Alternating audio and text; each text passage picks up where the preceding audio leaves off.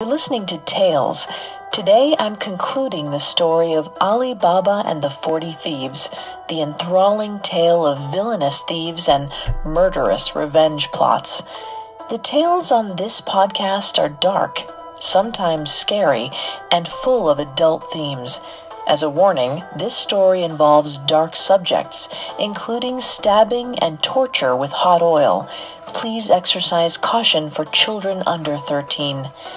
As mentioned in our previous episodes, Ali Baba and the 40 Thieves is not a tale filled with wizards and fairy dust, and the incredible elements could actually be based in reality, but that doesn't mean that the tale isn't ripe with symbolism and parable. Some literary scholars believe the tale's cave is a spiritual allegory for the human heart. The heart can inspire jealousy. An impure heart will cause acts of mayhem or murder, but someone who is pure of heart can find untold beauty and magic hidden within themselves. Ultimately, this story assures us that knowing the richness of our own heart is the fairy tale happily ever after we came for. If you want to hear more tales, you can find episodes on your favorite podcast directory. While you're there, we'd really appreciate a 5-star review. A new episode will release every other Saturday, so if you enjoy it, subscribe. But for now, we return to Morgiana as she learns that the large jars on her master's property are not filled with oil, but dangerous men. Captain! Captain! Morgiana was surrounded by whispers. She had a feeling this had to do with Kasim's murder and the chalk marks she had found on the front of the house, but there was no time to think about these details. She had to make sure these men never left these jars. Gathering her wits, Morgiana lowered her voice as deeply as she could and replied gruffly, "Not yet. The time has not yet come." She whispered to the jar as closely as she could without revealing that she was a woman. She went to the next jar and repeated the same thing. "The time has not yet come." She did this as quickly as she could so that no man would pop his head out and learn her identity. Morgiana was shaking by the time she reached the last jar. To her relief, it was filled with the oil she was looking for. She would be able to light her lamp after all. Morgiana rushed back to the kitchen as quickly as she could, with the jar of mustard oil in tow. The jar was torturously heavy, but there was no time to rouse anyone else. One false move, one raised voice, and the murderous man sleeping in the house could awake. There was no chance risking a war between the household and 38 violent bandits. No, she had to act alone. Morgiana lit her lamp and got to work. She poured the oil into a giant cauldron and brought it to a hearty boil. Once it was mercilessly hot, Morgiana portioned out the oil by the potful. She returned to the shed, where one by one she began pouring the searing oil onto each man hidden in the jar. She acted swiftly and without a second thought. She didn't want one of the thieves screaming and alarming the others, but she quickly found that the oil covered them so quickly and so thoroughly that they were suffocated and burned alive instantly. At last, each jar contained a scalded corpse, no longer a man with a foul intent, but a body to be buried. Morgiana returned to the kitchen as if nothing had happened. No one had been alerted. All was well in the night. Morgiana smiled.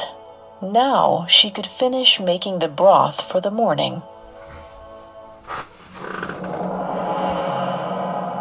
Masood woke with a start. The sun was breaking on the horizon. He had slept almost the entire night. He cursed himself and flung open the window to his room. That was odd. His men weren't responding to his signal. Normally they were quick to attention. Still nothing. Perchance they had fallen asleep. Masood cried out to them, trying his best to keep his voice from waking Ali Baba and his wives. But the shed was a tomb. He quickly and quietly made his way out to the shed, his path lit by the dawn. Something was not right. The shed reeked of burning flesh and hot oil.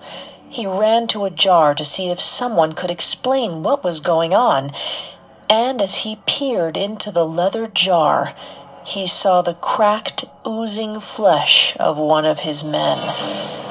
He ran to the next jar, and the next. He wailed as he saw that every one of his men had met this fate. Blistering skin covered the dead bodies, mouths frozen in horror as they gasped for one last breath. Masood fled as quickly as his legs could carry him. He had no idea Ali Baba could be capable of such cruel, heinous torture. He ran quickly into the courtyard, scaled the pristine white wall, and absconded into the waning night before the man came after him, too.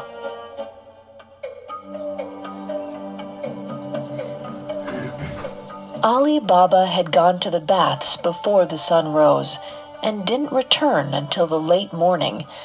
As he walked home, he reflected upon how much he had enjoyed conversing with the oil merchant the evening before.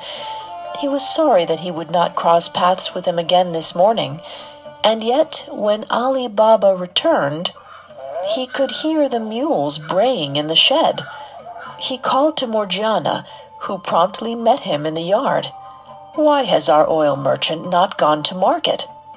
Morgiana shook her head grimly.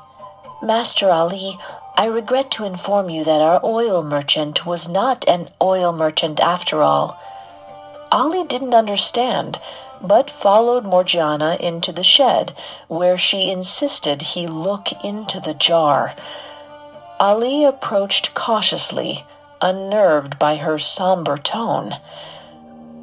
Ali saw the crumbling, burnt flesh and the oozing blood coming out of the cracked skin.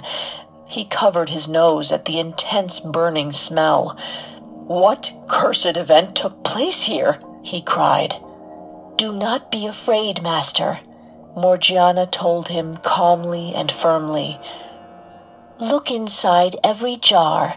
The man that visited us last night was no oil merchant, but a thieving assassin who brought a band of men to murder us all in the dead of night."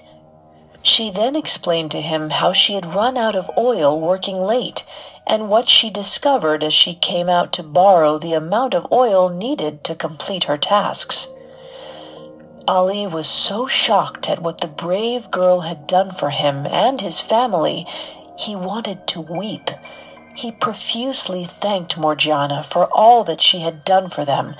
He told her he would never forget this act of selflessness, even until his last breath.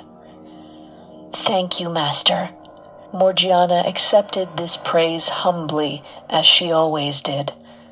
"And what became of the captain?" Ali inquired. Morgiana sighed. He crawled over the wall and ran off like a scalded dog. As relieved as Ali was that he had narrowly escaped death, he could not help but take note of this large number of men. Surely this was the same group of bandits he had seen at the Cave of Treasures. And if the captain had gotten away, would he be back? The thought of his brother's hacked body lingered in his mind, and now the blood of his men was on his hands. Ali Baba had to shake that out of his mind. Surely this was protection from Allah, and they were saved. "Morgiana, send for Abdullah," We must bury these bodies at once.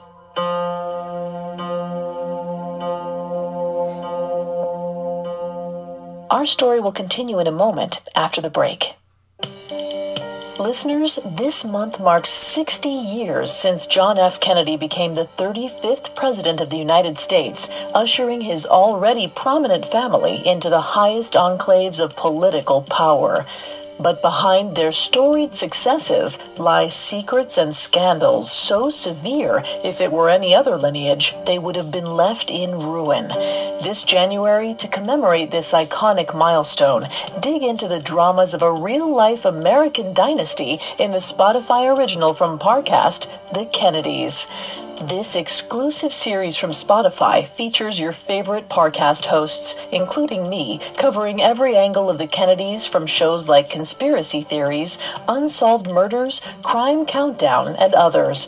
Assassinations and conspiracies, corruption and cover-ups, international affairs, and extramarital ones too.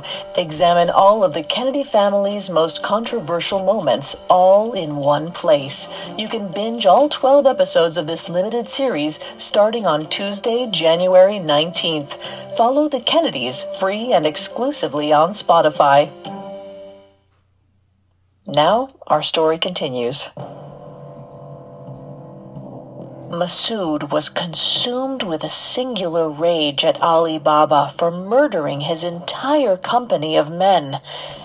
He sat alone in the cave for days, stewing, fuming, cursing his enemy. He had underestimated his opponent. He didn't know how that man, Ali Baba, had ever found the cave, or how he knew to foil his plan and murder 37 men as he slept. But clearly this man was a strategic genius. Confound this Ali Baba! Masood would have to be shrewd with his next plan. He knew this for certain. He didn't want his silver and gold and all his fine things waiting around for Ali Baba to come again. Who knew what other powerful men he could bring here? No, now that he was on his own, he would have to sell it before the man could steal it. Masood knew he would have the last laugh. He always did. He might have to lay low for a while, try a different tactic than the one he was used to, but one didn't amass the fortune that he had by being daft and easily fooled. Masood would just have to bide his time. He cut his ponytail and removed his jewelry. He made sure he would be completely unrecognizable when he became a purveyor of exquisite goods. Masood transformed into a high-end merchant from far away. He brought the foreign silks and exotic tea sets that he knew no one in this city would have, and set up a stall. His name was now Khwaja Hassan, to whomever asked. He was even genteel. Masood never knew he could be such an accomplished performer. Masood discovered he enjoyed selling his treasures in the marketplace. Now that he was without his men, he found himself enjoying the company of the other merchants. His booth was located by several other shopkeepers of exquisite merchandise, and over time he developed a good rapport with a young man named Abazar. He was handsome, smart, amiable. They would often find themselves in conversation long after the market had closed. One particularly slow morning, Masood went over to Abazar's shop to see how his young friend was faring. To his astonishment, he saw Ali Baba sitting in there, perfectly at home. Even though Masood knew he looked very different in his merchant garb, he kept walking. He avoided glancing in the direction of the shop until hours later. Masood had not forgotten his plans of revenge on Ali Baba, but he had not had the right opportunity to fashion his next move until now, and he didn't want to mess it up. The second time that he saw Ali Baba seated in Abazar's shop, Masood said something to the young merchant. "Who is that man that comes round and visits you? Are you taking on a partner in your business?" Abazar laughed and shook his head. "No, no, that is my uncle, my late father's brother. His name is Ali Baba, and he has been a great help to my family after my father passed away quite suddenly earlier this year." Masood had to bite his tongue to keep his jaw from dropping. Ali Baba was this man's uncle. This was a blessing from Allah beyond what Masood could ever have hoped for. Not that he quite knew what to do with this information yet, but this was certainly a sign. Masood began showing Abazar extra favor, bringing him small presents from his vast cave of treasures, and sharing fine, succulent meats and other culinary delicacies with him. Masood was going to do whatever he could do to curry favor. His plan worked quicker than Masood expected. Masood and Abazar took an afternoon stroll one day, and Abazar stopped in front of a very familiar house, Ali Baba's. "Dear Khwaja Hassan, this is my second home, the house I grew up in. My uncle, the man you asked about, lives here now. He's heard so much about you, and it would be an honor to introduce you and receive you in his home." Abazar's young eyes looked so eager to bring together two men he admired deeply that Masood almost felt bad about his ultimate purpose. "No, no, let's do it another time. Surely he will not like a surprise guest." But Abazar grabbed his arm and insisted. "My uncle adores having guests for dinner. Please, it was a long day in the marketplace. Certainly you must be famished." It was too late. Ali Baba had heard the voices and came out to greet his visitors. He embraced his nephew and heartily shook Masood's hand. For a moment, Masood was terrified that Ali Baba might recognize him, but Ali Baba was delightfully oblivious. He was overjoyed to meet the merchant who had taken his nephew under his wing. Still, Masood was on edge. He was not prepared for this moment to come so soon. "Thank you for guiding my nephew in the affairs of business. I have heard such wonderful things about you and your vast knowledge of foreign goods." Masood graciously accepted the compliment and allowed himself to relax a little. His hidden identity was safe and secure. Before he could resist, Ali Baba was already leading them through the yard and into his immense house. He led them into a parlor where he already had wine for himself poured. He made haste to pour 2 more glasses for his companions. "I hope you enjoy lamb, Khwaja Hassan. We have the most tender chops you have ever tasted." Masood still felt he should try and arrange his siege for a time when Abazar was not present. Come back to visit Ali Baba as a new friend when he could be alone. He rubbed his stomach and gave his best apologetic look. "I'm afraid that is probably not the wisest idea. By order of my physician, I must not eat salt. I don't want to be difficult. I shall come back another time." "No, that is not a problem." Ali laughed at such a small matter. "I will tell my slave girl Morgiana. She won't have begun cooking yet. She is an outstanding cook, makes everything fresh. You won't even notice the salt is missing." He watched as Ali disappeared back towards the kitchen. Masood knew that he was stuck here now. Perhaps this was a sign from Allah that it was time to act. He had his dagger in his robe after all. As he sipped his wine, trying to listen to Abazar over his racing thoughts, he knew what he would do. He would wait until after the meal, when Abdullah the slave boy and Morgiana had finished serving the meal and disappeared back into their quarters.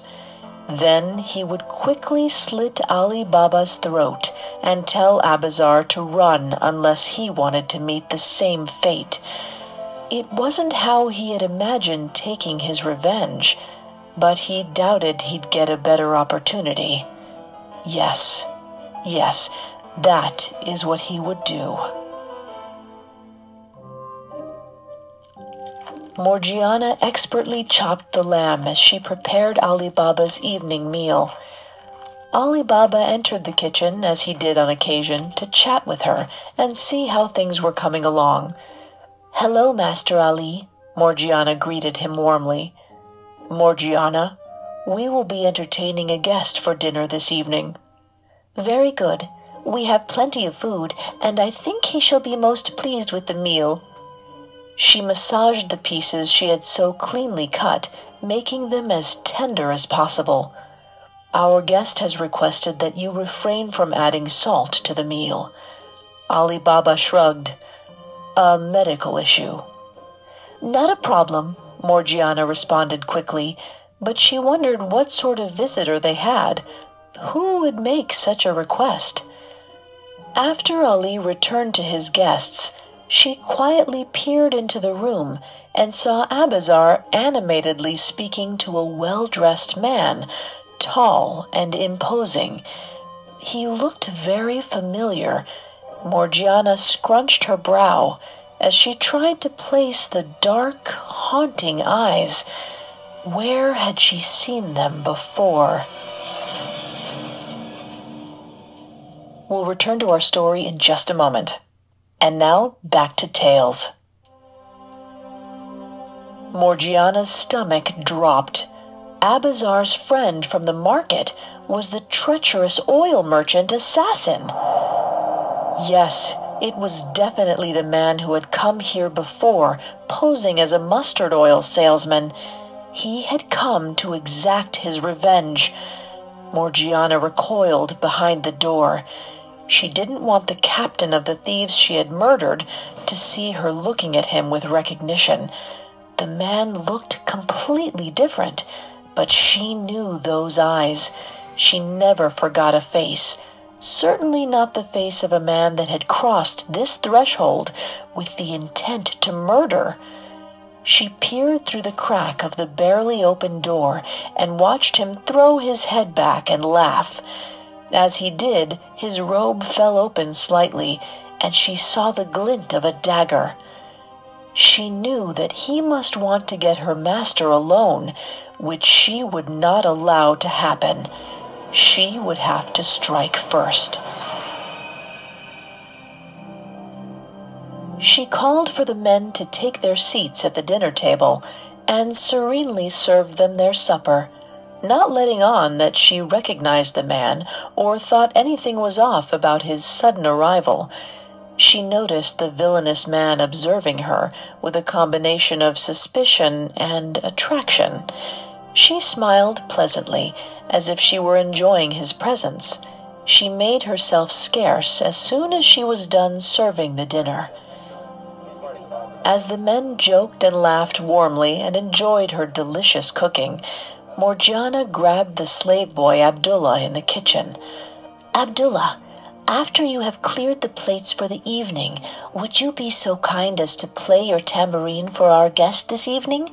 I would love to show our visitors some entertainment as they enjoy their post-dinner tea." Abdullah nodded, and Morgiana left and put on the few fine garments she owned, those she wore for belly dancing. She loved dancing, and was always happy to oblige Ali Baba when he wanted entertainment for his guests after dinner. But this time, she would also slip a small dagger into her waistband, concealed by her shimmering belt.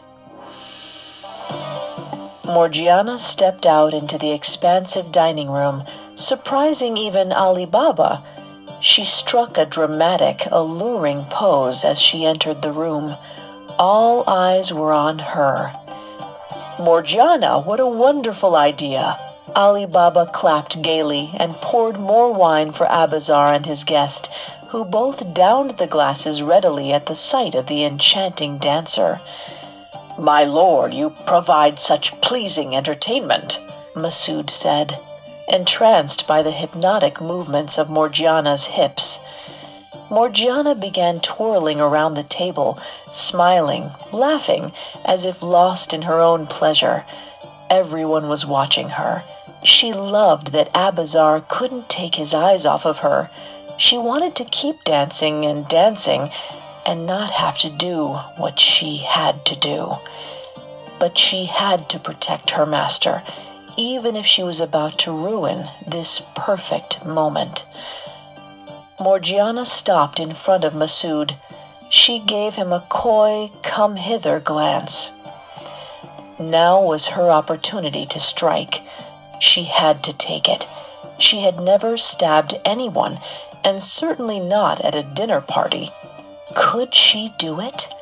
She thought she might just continue twirling, but she saw the man's lips curl up at her in an alluring smile.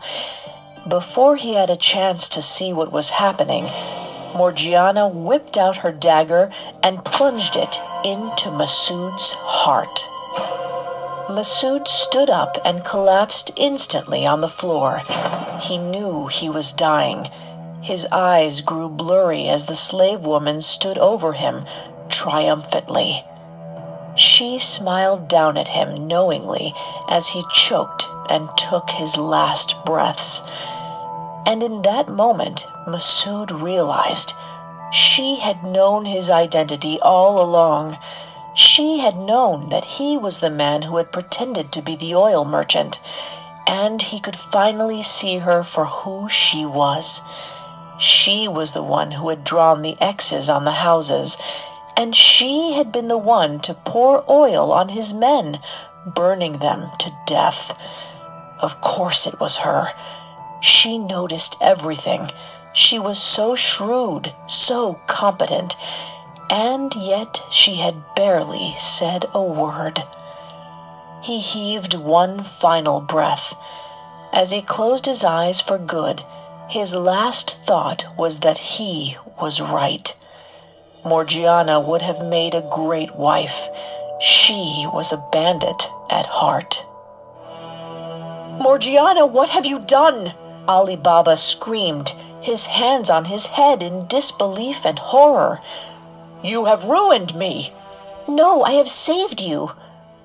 Morgiana pointed to the dead man's face. "This is the same man who brought 37 bandits to your home and disguised himself as a mustard oil merchant in the hopes of slaying you." Ali Baba looked down at the dead man and clutched his heart, overwhelmed. Morgiana had saved him from death's clutches yet again. She kicked open the bandit's robe, revealing his dagger. Ali Baba and Abazar's eyes widened when they saw the weapon. "Morgiana," his voice was husky with emotion, "you have been our savior beyond all imagination. You are a model of loyalty. From this moment onward, you are no slave in this household. You are a free woman, and beyond that, you are a member of this family." He looked to her with admiration and sincerity. He grabbed her hand and Abazar's. "Please take my nephew's hand in marriage." Abazar looked up at Morgiana expectantly. He smiled kindly, and she knew he'd care for her and respect her the same as he would if she were the daughter of an esteemed sheikh. Yes, of course," Morgiana said. She broke down in tears of gratitude. She had never dreamed of becoming a wife, a lady of a respectable household, and now here she was, holding a bloody dagger in her hand, and getting her happily ever after. She laughed as Abazar stood up to embrace her, his new wife. They took the body of Masood and buried him deep into the ground where the other thieves were buried. No one spoke of the foul incident ever again, moving finally into a chapter of abundance, calm, and good fortune. Ali Baba's wives Karima and Zara both supported the union of Abazar and Morgiana. Zara had always loved Morgiana and felt a debt of gratitude for how she handled the aftermath of Qasim's murder, and Karima was astounded by Morgiana's bravery and loyal defense of her beloved husband. There was no question, she was a part of the family. Abazar and Morgiana married with much festivity and dancing. Over the next few years, Morgiana bore Abazar several children, and those children came to love their uncle Ali Baba as much as they did. One day, after much time had passed, Ali decided that he would go back to the forest and find the magical cave of treasures. He was certain that all of the thieves had perished, and he was no longer haunted by fear that someone was coming to find him. He tied up his horse when he arrived at that spot in the forest. He strode nervously over to the rock. Last time he'd seen it, Ali Baba had been a simple woodcutter. It felt like another life. As he stood in front of the boulder, he called out, "Open, O Simsim!" once again. And to his wonderment, the cave was exactly as he had last seen it. No one had touched it, and as he stepped foot inside, he knew beyond a shadow of a doubt that he was the sole surviving person who knew what treasures lay beyond this stone. From that moment on, the contents of the cave became the personal belongings of Ali Baba's family.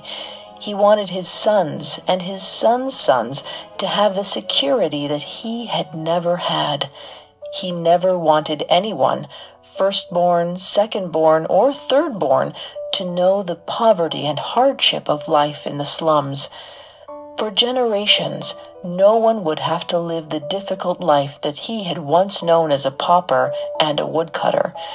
Ali Baba and his descendants lived out their lives with dignity, respect, and joy.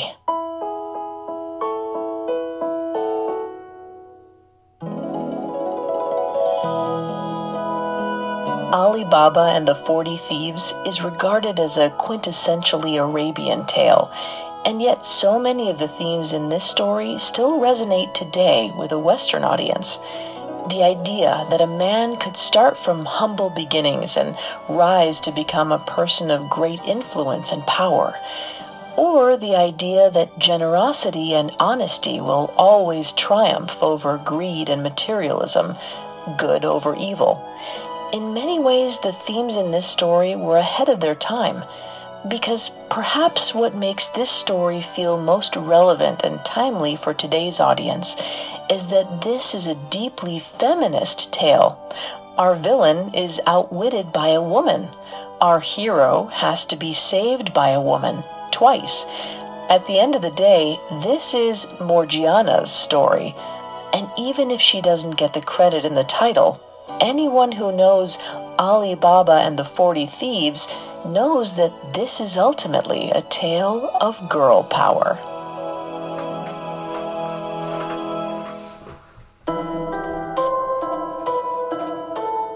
Thanks for listening to Tales. If you want to listen to more tales, you can find us and subscribe on your favorite podcast directory or listen on parcast.com.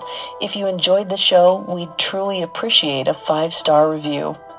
Tales was created by Max Cutler. It is a production of Cutler Media and is part of the Parcast network. It is produced by Max and Ron Cutler, sound design by Ron Shapiro, with production assistance by Paul Mahler. Additional production assistance by Maggie Admire and Carly Madden. Tales is written by Gina Machusik. I'm Vanessa Richardson.